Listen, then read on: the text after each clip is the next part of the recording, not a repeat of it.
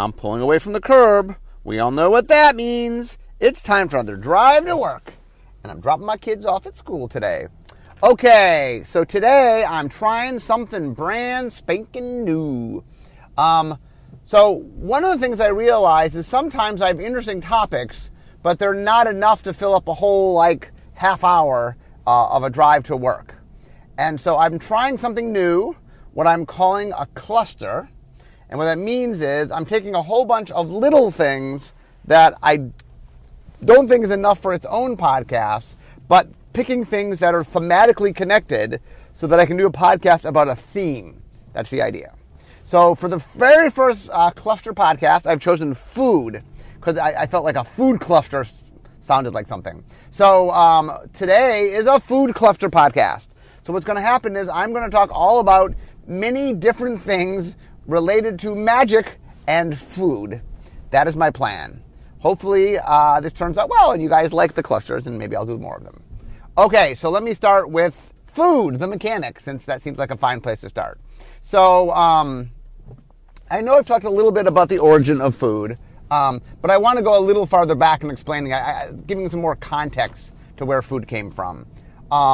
So one of the things that happened back in Shadows over Innistrad was we were trying to capture this sense of mystery because we were doing, the idea was Jace was the main character and he was solving a mystery.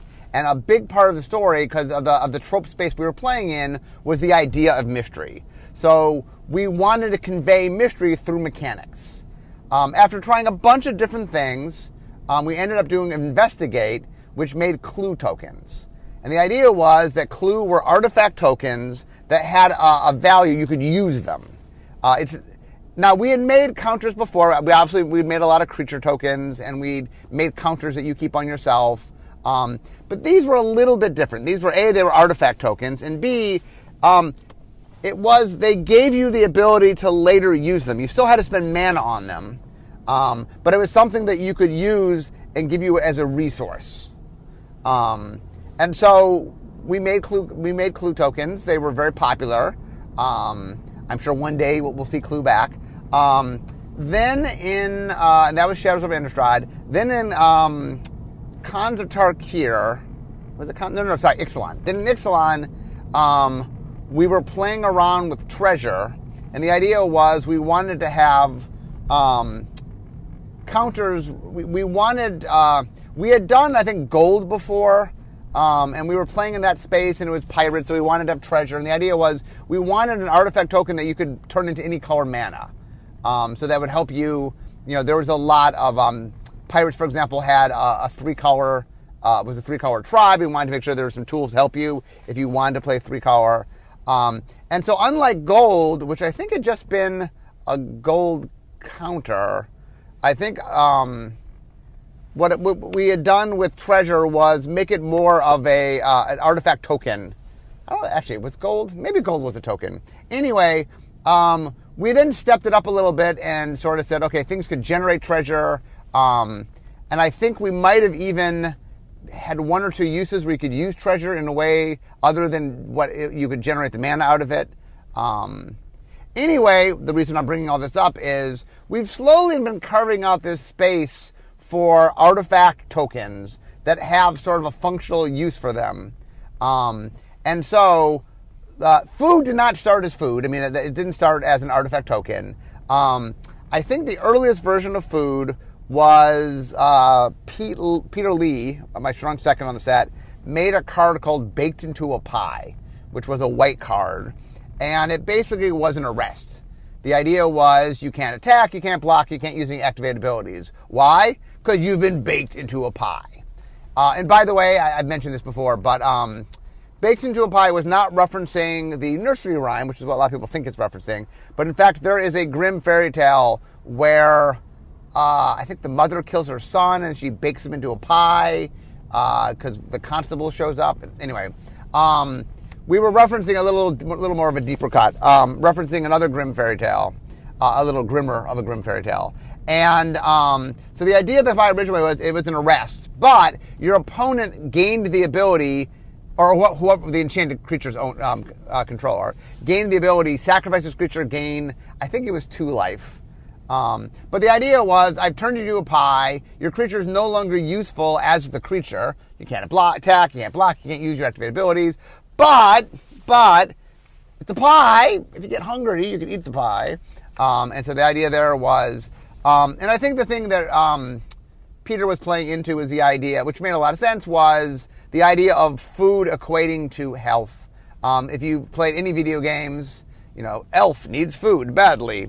That there's a long history of food being something that restores your health in video games. And so it seemed to make a lot of sense. Well, why would I want food? Well, I would eat it for nutrition. Well, what does that mean in gameplay? Oh, well, probably helps your life total because, in real life, eating is what keeps you healthy. Then what happened was, so when we turned over from Vision, there was just the one singular card. But I think in Vision Design, it started to dawn on them how many fairy tales had food in them. I mean, a lot. Little Red Riding Hood was taking a basket of goodies to her grandma. Hansel and Gretel were dropping breadcrumbs to make sure they find their way, but they were so hungry, and then they find a house made of gingerbread that they start eating. Even like the big bad wolf seemed very motivated by eating. He wanted to eat, Little Red Riding Hood and her grandmother, or wanted to eat the 3 little pigs. You have in Snow White, you have the poisoned apple. Anyway, there's just a lot of things that popped up. The Jack and trading his cow for beans. There's just a lot of food that popped up. And so what we decided to do, or set design decided to do, after I handed off the set, was to make food tokens. And they spent a little bit of time, and they knew they wanted them to be a life gain thing. They knew they wanted them to work like clues, in that you spent some amount of mana and you got some amount of life. I think the earliest version might have been the 3 life. I mean, I don't know how much fiddling they did. It ended up being 2 sack to get 3 life. I think that's what they put. The reason I think they went with 3 life was they wanted it to be substantial enough that it meant something. Like just getting small incrementals of life, just in a vacuum by itself, is not quite as useful. Like if it was 1 mana get 1 life. You'd rather spend a little bit more mana to get a little bit more life. So they did that. And then once we realized, once set design put food in, there just was lots of fun opportunities to do top-down stuff with food. The other thing they did is something that I think we'd done a little bit with Treasure and hadn't done it all with Clues, was the idea of, okay, we have something, you can trade it for life, but hey, maybe you want something else other than life. And so in Black and Green, they wove in this flavor of, that was kind of the food deck. Here are other cards that let you use food in other ways to give you other utility with food. You can sacrifice it to the big bad wolf so he can get bigger and become indestructible for the turn. The evil queen can use it to make the opponent lose life rather than you gain life. There's just a whole bunch of different ways. You can trade in with the magic beans, trade in a bunch of food to make a giant. There's a lot of cool and flavorful ways to use it. So the big question now is, now that we've made food and food is a thing, will we use food again? And my guess is, because it's so general, like the flavor is so open-ended, food's pretty basic, and it's very straightforward. The idea that I get something that I can trade it in for life, that is pretty flexible. It doesn't tie too closely, is it easy from a flavor standpoint? How many worlds have food? Oh, all of them. And from a mechanic standpoint, how complex is it and how much can it tie into what the set is doing? Well, life always matters. Life's the win condition. So, I think we positioned food in a place where it'd be very easy for us to make use of it. Oh, another thing we did with food that was unique to food, but I think it's a harbinger of things to come, was that on the low rarities, we tend to tell you what food tokens do, but on the higher rarities, we were willing to just say it's a food token, and then the food token itself tells you what it does. And so I think we're more willing, especially higher rarities, to just say, oh, well, hey, if you sacrifice a food, blah, blah, blah. And then what's a food? Well, go look at the food token, and the food token will tell you, where we just sort of identify it and then make you, the counter, the token can act, because we make a printed token, can act as sort of the rule support for what the card does. Okay, next. Okay, so one of the questions you might ask is, are there any magic collectibles that are food? And the answer, I believe, is yes, there are 3. So I'm going to talk about them. One of them was commercially available. One of them was available at a particular magic event. And one of them was only available to Wizards employees. So let's walk through those. Okay, first was the one that was available to anybody. There's a local company in Seattle called Mother Jones Soda, and they make different flavored sodas. But one of the things that they do is they make a lot of limited run editions of things. And so we did a special thing with them. I think we've done it twice, where they made, in each case, I think they made 5 different sodas, one to represent each color of magic. And then I think white was clear, blue was blue, black I think was purple. It's hard to do black liquids, or do black liquids people want to actually drink. Red was red, green was green. And they had the accompanying Planeswalker, I think. At least the first time we did it, they had a accompanying Planeswalker. So I think it was the Lorwyn 5 at the time. So white was a Johnny, blue was Jace, black was Liliana, red was Chandra, green was Garruk. And anyway, they sold them for a limited amount of time. I actually have one on my desk. I think I have the green one, I have the Garruk one. But anyway, it's something that people could collect, and I know they're out there and they exist. I mean, they're sealed, so I think you probably could open one and still drink it. I mean, they're sealed. But anyway, that was something. Now I don't know if Mother Jones. I know they sell in Seattle. I don't know if they have how much business they do outside of Seattle. So as far as magic collectibles go, I don't know how easy this one was to get. But it definitely exists. I also, I'm willing. Technically, I understand that it's not food. It's a drink. But for my food clusters, I decided I will allow drinks. That drinks are food adjacent, and so I'm already trying to stretch a full thing of minutes in here. But anyway, so the Mother Jones soda was the one that was publicly available. Okay, now what was the one that was at a magic event? So a while back, we at Friday Night Magic, we like to occasionally just do fun things, do surprises that people aren't expecting. And somebody one day realized that M&Ms have on them an M, because they're M&Ms, so they have a little M on them. And someone said, oh, wouldn't it be fun if we put the Magic M, and this is this is under our old logo, so the Magic M, what was it called, Gaudi, I forget the name of the old font, the font that's on the back of the Magic card, that M. So we thought it'd be fun to put that M on M&Ms, and then have the 5 colors of magic. And I don't know, I assume we contacted them, maybe they contacted us, I don't know. But we ended up doing a deal with M&M, and we made special magic M&Ms, which we gave away at F&M. So we, inside the building, referred to them as F and M&Ms. And so the F and M&Ms, there were 5 colors in them, the 5 colors of magic, so white, blue, black, red, green. And they, instead of the normal M, they had the magic M on them. And we gave them away. It was a surprise, and we did it. It was many years ago. I actually still have some sealed F and M&Ms. I just sort of saved them as a souvenir. I would not eat them anymore. But anyway, so that is a piece of candy, and M&Ms. So there are magic branded M&Ms that existed one time.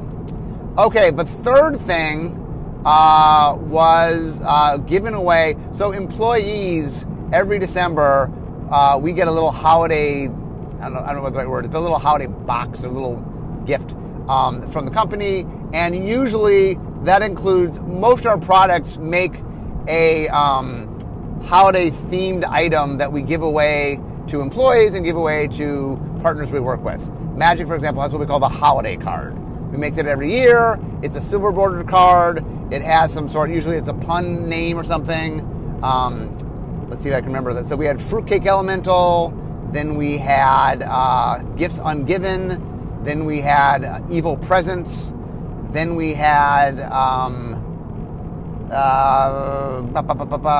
was it Season's Beatings, or was it Snow Mercy? I think it was Season's Beatings, then Snow Mercy. Then we had Yule Ooze. Then we had Naughty and Nice, which was a split card. Then we had Mishra's Toy Factory, Thopter, Pi Network. Ironically, I remember the old ones better than the new ones. But anyway, we have like 11 of them. Anyway, we give those away every year. And usually, like sometimes D&D will do something or Duel Masters will do something. But also sometimes they'll make just cute little themed things to give us. And one year, they made Mox Chocolate. And what Mox Chocolate was a piece of chocolate that was designed to look like a Mox. And on it said Mox Chocolate. I don't think I saved that one. I think I might have eaten that one. But anyway, that's another. Now that item's even harder to collect because only employees got it. But anyway, so Mother Jones Soda, F&M&Ms, and Mox Chocolate are 3 different magic food/drink collectibles. So there's a trivia question. You guys want to answer a trivia question? Okay. I mentioned Yule Ooze, so maybe I should segue into Yule Ooze. So Fruitcake Elemental, Yule Ooze. Any other are those that were food? Those are the ones that jumped. Thopter Pi Network. So we've had a number of foods. Actually, I didn't. Let's see if I have somewhere. So we one of the big questions is what magic cards are food related, and we've had a few of them. So let me run through them. So Yule Ooze was one of the holiday cards. So it was a 2 red green. It was a creature. It was an ooze, 1/1. At the beginning of your upkeep, destroy another non-land permanent chosen at random. Then put a number of +1/+1 counters on Yule Ooze equal to that permanent's converted mana cost. And then for red and green, eat some food, regenerate Yule Ooze.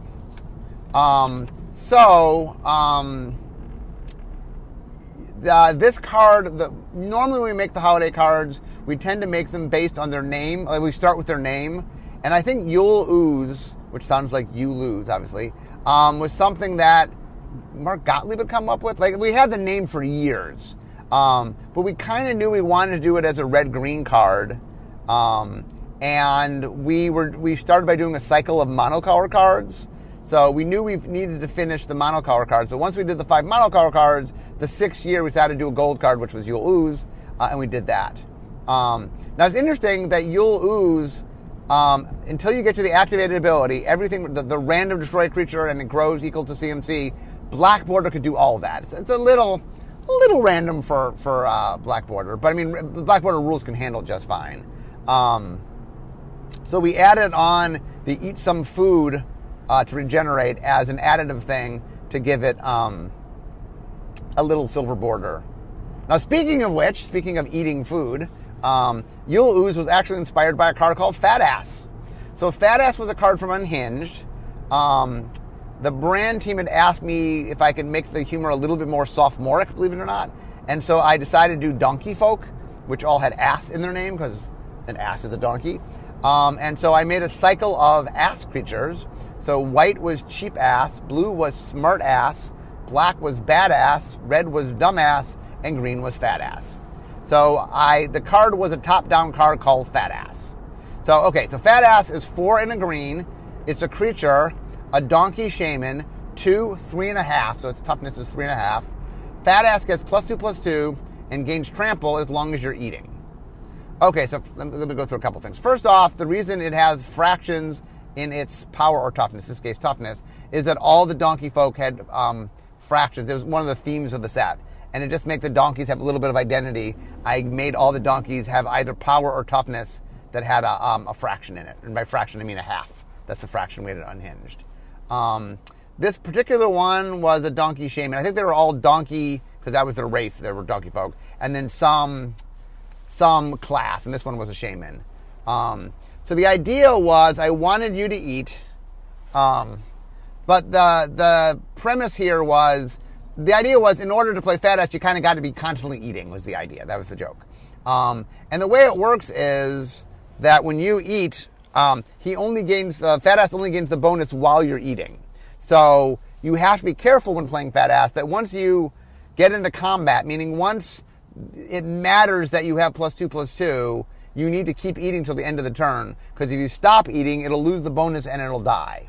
I've watched a lot of people like crunch, crunch, crunch, crunch, attack, they block, and then they stop eating before the turn ends. And it's like, wah, wah. Sorry, it loses its +2/+2.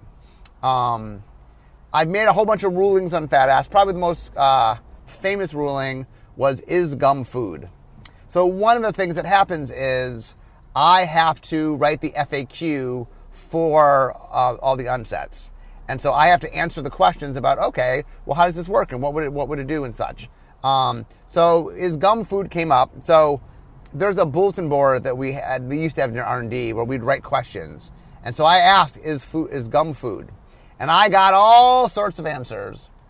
In the end, I ruled the gum wasn't food. It doesn't have particularly any nutritional value to it. And it really, like technically speaking, I sort of dived into it and discovered that it wasn't really food. It doesn't meet the nutritional requirements that food have.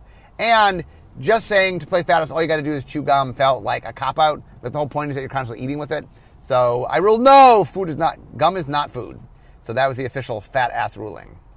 Dawned on me, by the way, I wrote down Yule Ooze. I did not write down Thopter Pie Network, nor did I write down Fruitcake Element. I guess Thopter Pie Network is Thopters delivering pies. So I guess there's a pie theme there, so it's food related. Although the card itself is not food.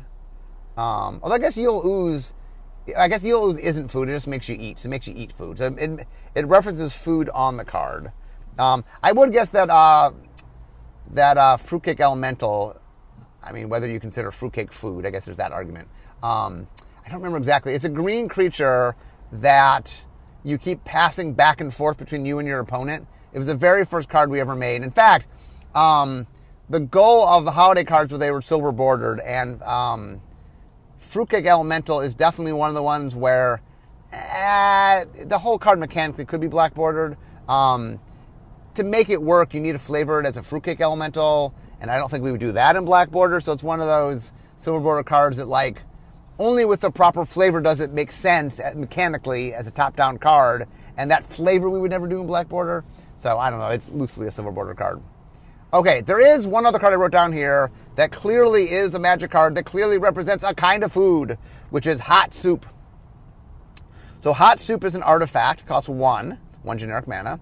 It is equipment. Equipped creature can't be blocked. Whenever equipped creature is dealt damage, destroy it, and equip 3.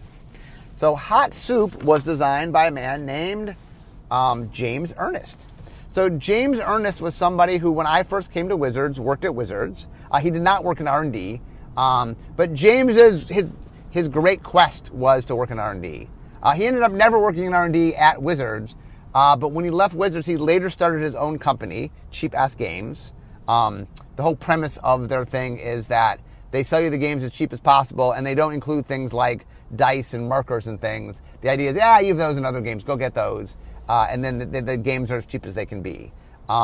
James really, really likes to make super flavorful top-down games. Probably one of his most famous was, I think it's called Kill Dr. Lucky, where it's the game of Clue, except instead of trying to figure out who killed Mr. Body, you are trying to kill, I mean, in this case it's Dr. Lucky, but so instead of trying to solve the mystery, who murdered this person, you're trying to be the one that kills them. So it's kind of like a reverse Clue. Anyway, James, when he first worked at Wizards, managed to illustrate a magic card, a card called Reality Warp, I think it is. Reality Warp? It's not a Reality Twist or Reality Warp. It's in Legends. Anyway, so he did illustrate a card, which I'll bring up in a second. And then years later, during 2015, we did a promotion where we had game designers that weren't magic designers, but game designers design magic cards. And James did one, and George Fan did one, and Stolen LeBron did one, and what's his name who made Minecraft? I'm blanking on his name. He made one. Anyway, we had a whole bunch of people made one. There's a lot of people that made cards. And anyway, James turned in Hot Soup. And Hot Soup, which is a very James kind of card, is super flavorful. you're carrying a giant bowl of hot soup, so no one wants to block you because they don't want the hot soup to spill on them. Oh, but if anything ever happens to you, it spills on you, and then it burns you and you die. And so when it was first turned in, I think we are more willing to do silly things than we were at the time this got made. I know the creative team was a little skeptical about it because it wasn't something that we at the time would have done. But the idea was we had guest artists. James is known for doing really flavorful top-down design stuff, and so we left it in. And so hot soup made it into the set. So the interesting thing I brought about him doing art is there are not a lot of people that have both designed a Magic card and done a Magic illustration. Although, depending how you count the cards in the mystery booster, that number is about to go way up. But counting sort of official cards, not the playtest cards. I had done, obviously, look at me on the DCI. Jesper Mirfors had designed cards and illustrated cards. He and I had the honor of having illustrated the card we also designed. Because Elves of Deep Shadow, he illustrated and designed. Matt Cavada has illustrated cards and designed cards. James Arnold, I believe, he does our frames, and he's an artist, so he's done some art. I think Cynthia's designed a card, and she's for sure has done art. So anyway, James is on a small list, or if you count the playtest cards, a slightly bigger list, of people who've designed cards and illustrated cards. But anyway, so those are the ones that jump to mind. I'm sure there's a few more food cards that I forgot, but those are the ones that jumped to mind when I thought about it. Okay, next. Let's talk a little bit about, so Magic had a birthday.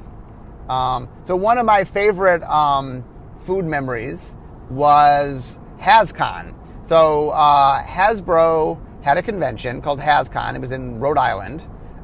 So far there's been one. There's talk of other ones happening, but another one hasn't happened yet. So the idea of HasCon was we brought together all of Hasbro's different games and all in one place. So there was Nerf, there was My Little Pony, there was Transformers, Hasbro had lots and lots of properties. So Magic was at the event, and it turned out that it coincided with the beginning of our celebration of our 25th anniversary. And so it was the very first place we did any celebrating.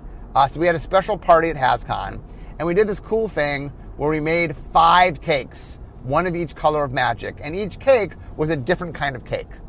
Now, I did a podcast on HasCon, and because it was right in the moment, I talked all of the cakes and I remembered exactly what they were. So I know the red was a red velvet cake. I think the white was an angel food cake. And I think the black was a devil's food cake that was dyed so that it was dark. So it might have just been chocolate. It might have been a chocolate devil's food cake, and it was just a very rich dark chocolate, so it read as black. The blue and the green cakes were dyed. I'm trying to remember what kind of cakes they were. The blue was my favorite cake. I think the blue was my of the 5 cakes my favorite. I really like a vanilla cake, and it was a vanilla cake dyed blue. Anyway, so that's one of the things I remember of as far as now, if you went, we did have a bunch of, I think there were 4 conventions that we had that were birthday conventions. I went to the one in Las Vegas, but there was one, I don't remember exactly, there was one in Japan that they made cutouts of me that you could push a button and hear me speak in English or Japanese. There was one in Europe, and there was one, I believe, in South America. I think there were 4 of them on 4 different continents. And at those, well, I know they did this at the Las Vegas one. I don't 100% know they did the other ones. But I think each one of them had birthday cupcakes. I know for sure the Las Vegas did. I think they all did. Because each one was probably done locally, how exactly they were, what they looked like might have varied a little bit. But in Las Vegas, we had, and I don't know if the different flavors, there were 5 different colors of cupcakes. My gut was that I think they were all, well, maybe some were chocolate, some were, I think some were chocolate and some were white. But I think the way it worked was we had white ones of all 5 colors, and we have chocolate ones of all 5 colors. So I think when you went to get your birthday cupcake, you could get vanilla or chocolate, and then they were frosted of all the 5 colors. And I think not only are they frosted, I think they have the mana symbol on top, if I remember correctly. I think they were really nicely done, and they were actually very tasty. So if you happen to go to any of the birthday things, you could have gotten yourself some birthday cake. Okay, next, let's talk a little bit about a weekly R&D tradition that involves food, which is the R&D Tuesday lunch, which now we might call the Studio X Tuesday lunch. So for those that don't know, internally we repositioned how the company works, and so we became project-based, meaning before it was by the departments were by what you did, so like R&D was its own department. But now, instead of being based on like kind of what you do, it's what you work on. And so now there is a tabletop magic team. There is a Magic Online team. There's a Magic the Gathering Arena team. There's a franchise team. There's different teams that work on different aspects of things, and they're responsible for that product. And then we work together to make sure that there's overlap and synergy between what we do. And the former team that sort of was known as R&D became part of a larger thing that is now, right now, we don't have a real name yet. We're calling ourselves Studio X till we come up with an actual name. We still outside the building, we refer to ourselves as R&D just because it is confusing to the public to constantly be changing terminology. But if you ever hear us refer to Studio X, that is what's going on. Studio X is sort of what was R&D, and sometimes if I want to refer to that group external to the larger group, I might refer to R&D, even though we don't use that internally, I guess. And then more people who work on Magic, including people who do packaging and graphic design and the brand work and marketing, and the team is now just much bigger rather than before where marketing would be its own team and R&D was its own team. So anyway, it's a change. I think it's for the better. I think it's allowing us to do cooler things, and it is definitely allowing us, for example, on tabletop, to really dig in there. And I mean, if you notice, we're not sitting by twiddling our thumbs. We're really trying to improve the product and make cool new things. And so anyway, there's lots of cool things coming your way. Some of which you know about, some of which you don't. On Tuesdays in Studio X, we have what we call R&D Tuesday lunch, or maybe now it's Studio X Tuesday lunch. So the way it works is one of the things that came up was we play a lot of Magic, but a lot of Magic we play is the Magic we're working on. So for example, I play lots and lots of Magic. All the Magic I play is on playtest stickers, mostly it's on playtest stickers because I'm playing exploratory design playtests and vision playtests, and I'm playing Magic in a much more proto state than you guys play it because I'm testing very early stuff out. So one of the things we realized is we'd like to make sure that we had time to play Magic as you all play it, the finished product version of Magic. So on Tuesdays we have Tuesday lunch. We cater lunch in. We bring lunch in, and we vary it up. 1 week it's pizza, then it's Chinese, then it's Greek, then it's Thai, then it's breakfast for lunch, and various things. And then we play. We will shake up what we play. We play most of the time. We play Magic. Every once in a while, we might play. For example, we might play. I'm blanking on the name. We make another trading card game, and I just said their names. Transformers. So every once in a while we'll do Transformers for lunch. I think we might have once done Duel Masters, although Duel Masters is only in Japanese, so it's a little trickier to play with Duel Masters. But anyway, most of the time we play Magic, and usually it is the latest Magic, so that Throne of Eldraine, we'll play Throne of Eldraine, and the idea is just get us more experience playing with the finished final product, just so, because we interact with all of you, and you guys, that's the Magic that you play, right? That's kind of the official Magic. That's what Magic is, and we want to make sure that we have enough time playing with the finished product. So on Tuesdays we have lunch and we play with the finished product. Sometimes, by the way, every once in a while we'll bring in something special. Like 1 week we played with Japanese War of the Spark, for example, because that had the promotion in it with the Planeswalkers. And it was really fun because everything was in Japanese, and so it is tricky playing a game. Even, like, I have played a lot of War of the Spark. I haven't played a lot of War of the Spark with the final product, and I'm not used to the art. I've not played a lot with the art, so it was definitely a challenge for me to remember what all the cards were and stuff. I mean, I was able to do it, but it definitely was a challenge. And I know, I was involved in this, but like sometimes they'll do advanced stuff and they want to test stuff.